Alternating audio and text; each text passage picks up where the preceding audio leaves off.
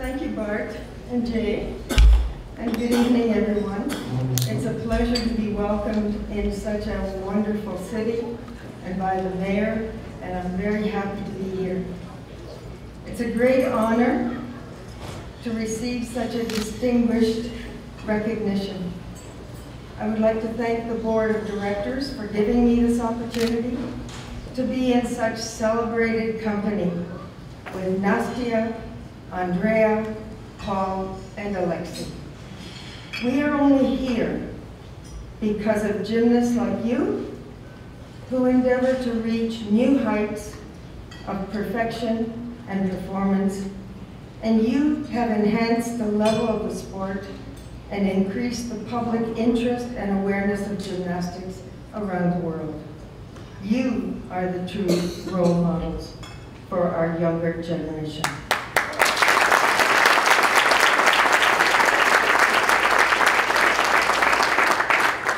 So first I have to admit that I was not a very skilled gymnast. My claim to fame was performing the 1972 uneven bar compulsory routine. And Jay, it was on a set of adjusted men's parallel bars with 4 people sitting on the edges so I didn't tilt the bars. You don't have to worry, they were not AAI.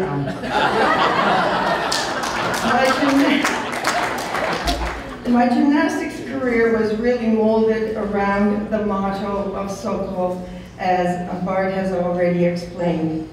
I really enjoyed teaching participants to stay healthy by exercising and using gymnastics equipment to do it. I am a Gym for Life advocate. My career path, as you've already seen, took me through a school system, and I quickly organized judging and event management events.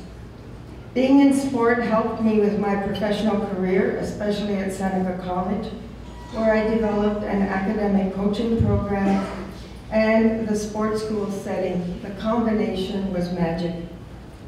I have to describe myself as a technical administrator and not an athlete like you. However, I learned very quickly that the infrastructure for gymnastics needed leaders, and I left the coaching and judging to other people. My 24 years at FIG were a true learning experience.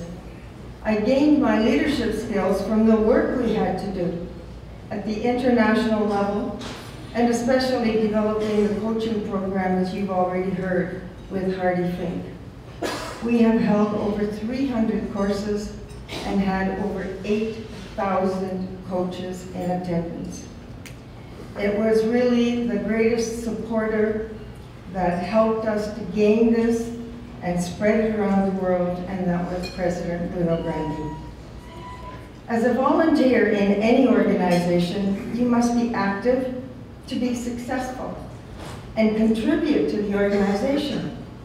People have asked me many times, why do you do this? So much travel and you spend so much time. Well, my philosophy was pretty simple. As a volunteer, you also benefit a great deal, and I have. I have experienced many opportunities that have advanced my leadership skills because I was working, my personal qualities in dealing with people, resolving problems, and these gave me a lot of good friends from all around the world. Just a quick little example. Andrea, Alexei, and Bart. You may remember our experience in Tianjin, China, in 1999 at the World Championships. I was the president of the Media Commission. I learned a little bit by then, and had all the headaches and complaints from the press, media, that the organizing committee had not really prepared. They didn't have seating for them, they had no power outlets for their computers, and they had poor access to the floor to cover the event. So we had to try and resolve this. It's a disaster for news agencies and TV broadcasting when they don't have the facilities they require.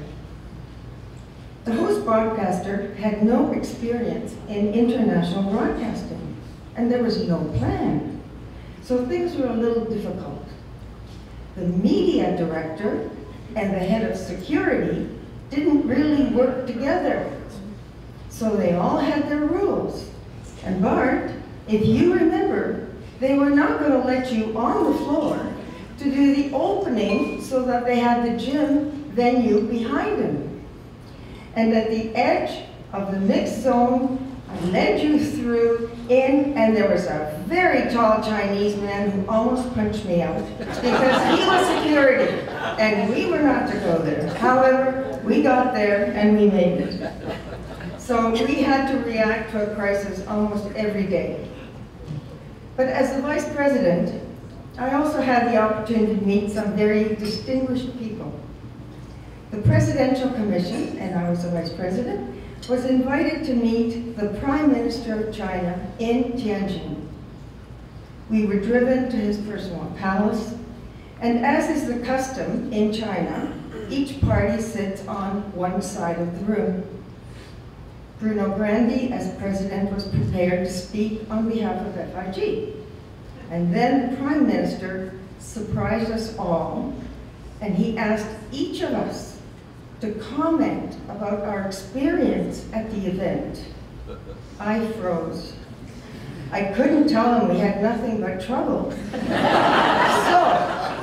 I took a positive and a little political approach. And I congratulated him on a very nice press center, which they had just built for the event, and how the media enjoyed the facilities. And I didn't say anything more. Then he acknowledged that he knew about many of our TV problems.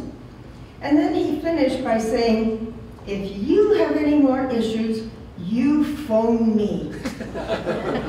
I was shocked, and I thanked him, but he never gave me his phone number.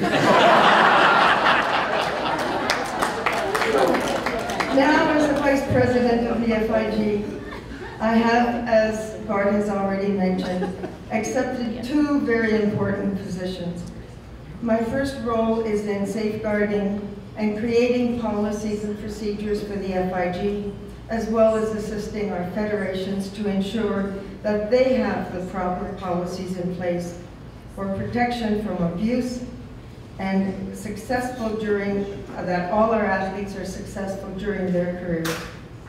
At the developing level, gymnastics is a children's sport, and it is our responsibility to ensure safety to every participant, from a beginner to champion. I'm also pleased to lead the Women's Commission in Gymnastics, and our task for this cycle is an interesting one. We have to ensure that women leaders are identified and prepared for the next cycle as decision makers. While we have a huge female base, our leadership does not reflect that. We did a survey, concluded that, and at this year's Congress, we will be establishing a quota for women and gender equality by 2028.